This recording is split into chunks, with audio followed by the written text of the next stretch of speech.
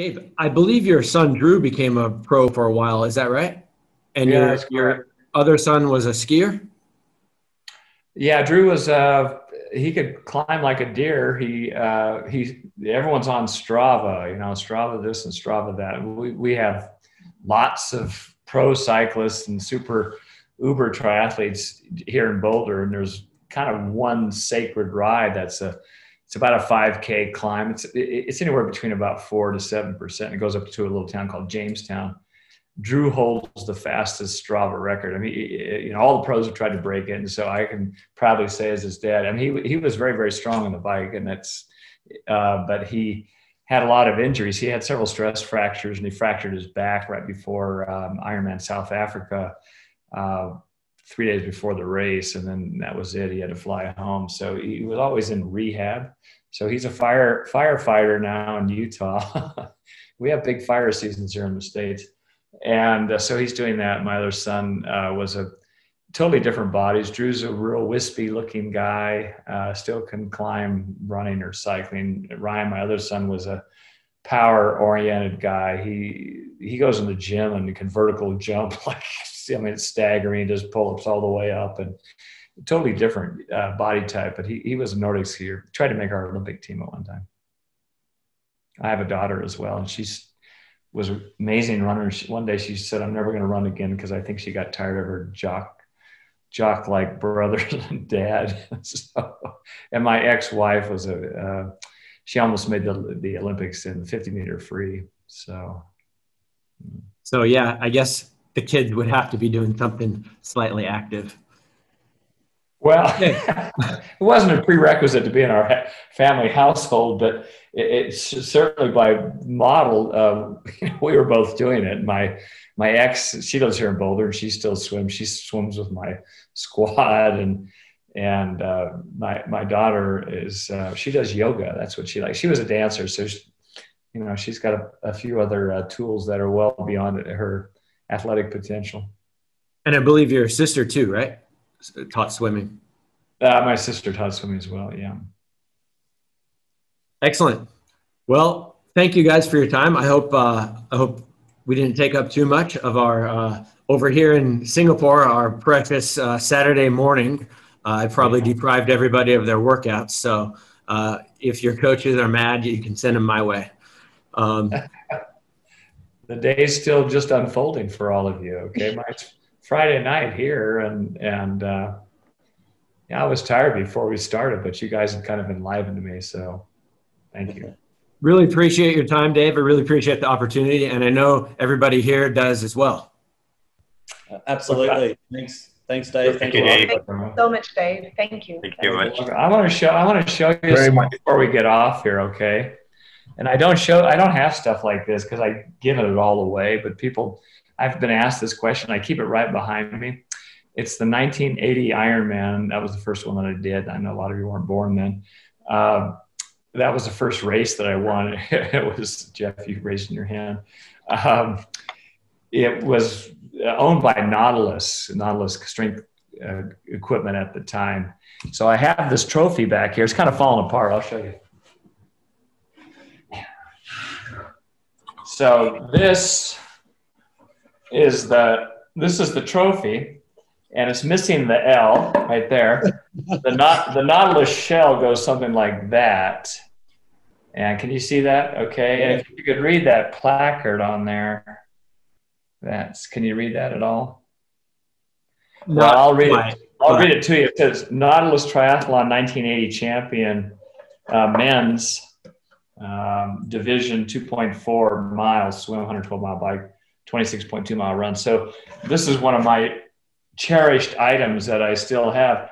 And I had my 1980 bike in my office. It was hanging out here, and the Boulder Museum wanted it, which I'm going to get it back, because when people would see that, they'd come into my office and look at that. They'd say, "You didn't actually race on that thing, did you?" I mean, it's like a dinosaur. I mean, it's heavy. The wheels are heavy. There's no aerodynamics. It was decades before the technology that we see now. And, I've got a hot bike now. I've just got an old body.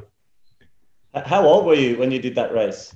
How old Well, are you? you could Google that, Joe. You're not very smart. I thought you were a smart guy.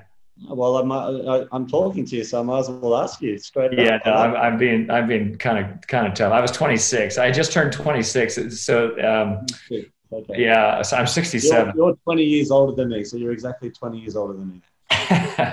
Yeah, born in 1954. Okay. Yeah, so the early years of the Ironman, 78 and 79, it was on Oahu, 80 on Oahu. So that was my first year. And then it moved over to the Big Island where it's been in 1981. So when I did it that first year, everyone was kind of totally blind on a bad word to use. They just didn't really know what were the expectations of getting through this long day. And a lot of people kind of treat it as a survival skill. And I just said, well, I'm just going to race this thing. I don't know what's going to happen, but I'll race it as hard as I could. So it was a very fun day, memorable day. And I actually went back for a fundraiser for Challenged Athletes Foundation, Bob Babbitt, who's been in charge of that particular program. And my two boys did it as well. And Rudy, who's kind of been a poster child, who had a problem at birth, and they amputated his legs, and I'm sure a lot of you have seen him. He was Paralympic gold medalist, amazing guy. He's in his 30s. So Rudy, my two boys, we did Ironman sort of collectively together as a fundraiser, which was very fun. So that was the last time I did the race. It was about 10 years ago. Can I ask a question, Dave?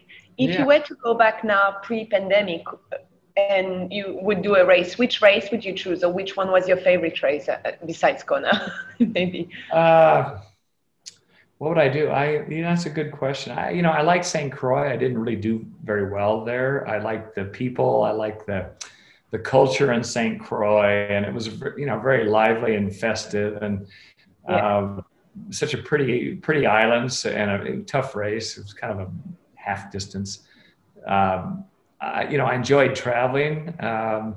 When I went to Noosa, I enjoyed that, and the Gold Coast and Australia was amazing. So I think I certainly would travel out of this country. I'm not terribly enamored by Houston or some of the big cities we have here. So that doesn't really intrigue me, but I don't know, Carl. That's a good question. I mean, there is a history of the races. New Zealand, I went there on my honeymoon, but that marriage didn't last. So, but it sure is a nice country, and I've been there a couple times. So, I would travel overseas. I'd probably, if I could race again, and I had this is going long, and this is a whole different discussion, but I had a heart arrhythmia, and it's become very prevalent, and I know Jeff is familiar with this, but the arrhythmias with athletes, endurance athletes, it's outrageous. And there was a physician that spoke at the Ironman medical conference. He was from France, and we were talking about all the cyclists, and we see them at a younger age. So I had atrial flutter and atrial fib, and I have both procedures done, but it's affected me for the rest of my life. Some people were able to get around it. So my stroke volume is minimal, and it feels like I've got this anvil on my chest. So I'm still crazy when I try to exercise. If I see someone down the road on the bike, even with my coming back off a broken leg, I say, I gotta catch that person. Or in the pool, I want to stay with the fast people. If I go too hard, I sometimes feel like I'm going to implode.